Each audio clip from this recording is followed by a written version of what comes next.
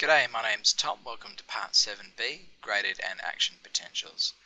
If you haven't already seen Part 7a, I'd recommend watching that first. So, I just want to talk about refractory periods for a moment. We have absolute and relative refractory periods, and I'm just going to show you on this graph here. So, if we have an action potential, it should go a bit higher, and hyperpolarizes and then comes back to normal. While it's doing its action potential, it can't generate another action potential, and this is due mostly due to sodium and potassium ion channels, particularly sodium ion channels and their inactivation gates, because as we saw in 7a, sodium ion channels have inactivation gates, which allow them to close very quickly and help us generate the action potential, of course, very quickly as well. So they're a lot quicker to act than the potassium ion channels. But here, of course, we have the absolute refractory period.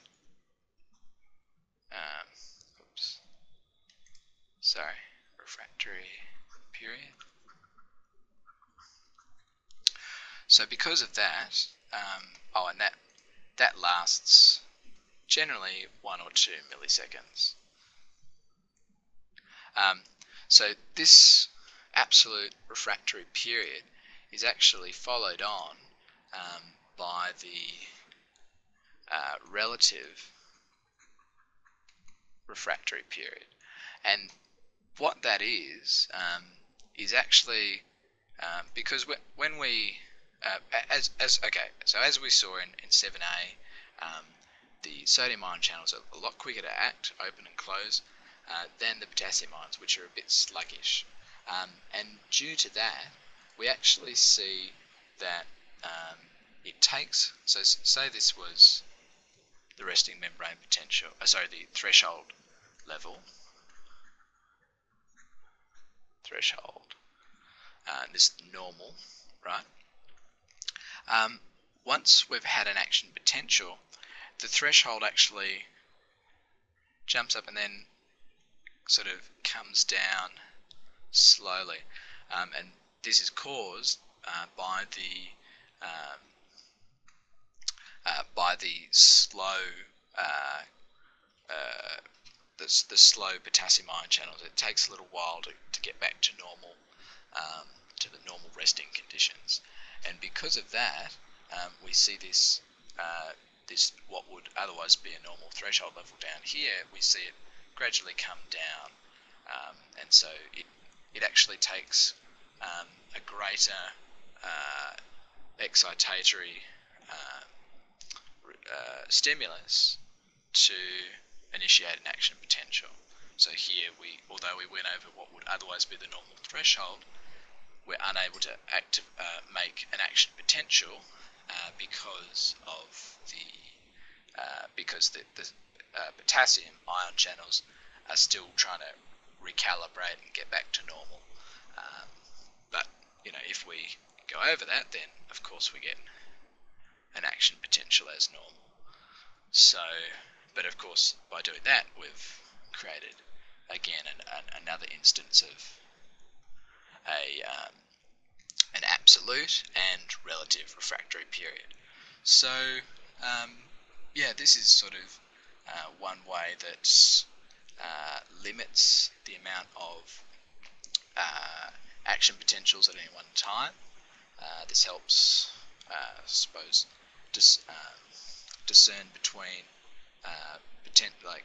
the frequency of potentials and the strength of a stimulus. So,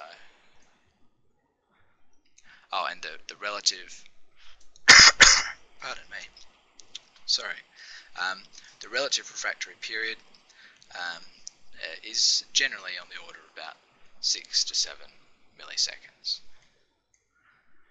Okay, I just want to talk about action potential propagation. Here is an image you might be familiar with from part 1 of this series. This is an unmyelinated axon.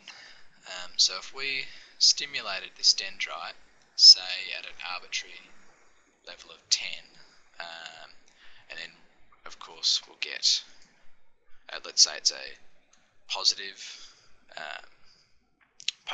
an excitatory postsynaptic potential, and we'll get into postsynaptic potentials a bit later on. But let's say it's making the cell more positive, so it releases this positive charge evenly throughout the cell, not dissimilar in the same. It's pretty much a graded potential, and of course the point which most matters is this point here, the axon hillock, due to its high concentration of sodium voltage-gated ion channels, and so it therefore is able to create a action potential response more quickly because of its high density of voltage-gated sodium ion channels. But here, of course, it's 10, but by the time it reaches here, because of course with graded potentials, as we go farther along, the polarization becomes weaker. So here it might have already got down to 2. Whereas if we stimulated here, for example, which is a lot closer to the axon hillock, at the same level, we might actually only be at 8. So you can see here that the stimuluses which attach themselves closer to the axon hillock tend to have more of an impact. So, but anyway, of course, we get here. So let's say we had a stimulus and it goes above threshold. We get an action potential, and what that does is, of course, immediately it becomes quite positive. But we also get this type of graded potential is called an electrotonic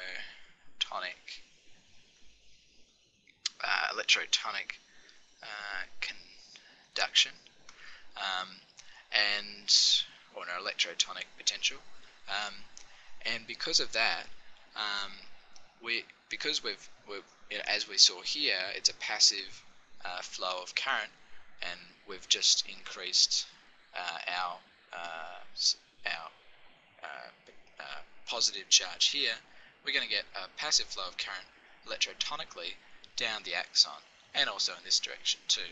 But this point here is the point which matters for us, because as we'll see, of course, is that it will reach threshold by that passive electrotonic conduction and create an action potential,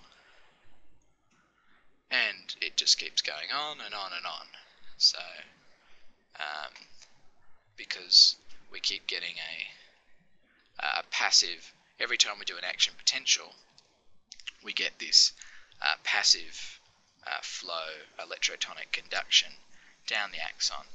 And an important question to ask is, why doesn't, when we make this positive here, for example, and we get electrotonic flow in both directions, why don't we get another action potential here, and then flow going this way? Well, as we saw above, up here, refractory periods play a part. So if we've just stimulated this section, pardon me, if we've just stimulated this section, it's going to be probably in absolute, or if not relative, refractory period. So it's unable to go that way. So this is how we get a single direction. Although it is possible to get 2 directions, but that's just a bit more advanced. So we get this response, and neurotransmitter or similar. And I've drawn here, so this is an unmyelinated axon. I've drawn here a myelinated axon, so we get the same sort of thing happening. But when we use electrotonic conduction down the neuron, we're getting quite a large positive here, slightly less and slightly less, of course, and it keeps getting less. But here, where the myelin sheath wraps around the axon, which is highly modified plasma membrane, on the order of hundreds of layers, and because of that, we're unable to create an action potential at this point, or at this point, or at any other point which has myelinated, which has myelin sheath surrounding the axon. This also means actually that the nodes of Ranvier, the gaps here, actually have a high concentration of ion channels, of voltage-gated ion channels. So that means that they're sort of they're similar in a way to the axon helic in that they have a high capacity to generate an action potential, or they're able to create one more quickly. So anyway, we get an action potential here, which again creates a large positive inflow of ions, and then we go down and we get positive here again, and it just keeps going. So it sort of hopscotches, and again we can only go in one direction due to the refractory periods affecting the previous section. And yeah, we go this way, of course, as well. So I hope that's clear. I'm just also going to mention that we can also group neurons according to their axon diameter and whether or not they're myelinated. Here, A alpha neurons, which have a fairly large neuron, are the best conductors, because not only are they myelinated, but because they're quite large, they don't leak as much, and so they can actually transmit. The speed of their conductance is something, or the maximum is something like 120 meters per second. Here, the A beta neurons are quite a bit smaller, and they can only go up to a max of about 75 meters per second. The A delta, they can go up to a max of about 30 meters per second. And here, the C neurons, which are unmyelinated and quite small, can only go up to a maximum of about 2 meters per second. So I just wanted to mention this so that you could appreciate the relationship not only between myelination but also diameter of axons, and of course the speed of their conductance. So, alright, this has been part 7b, graded and action potentials.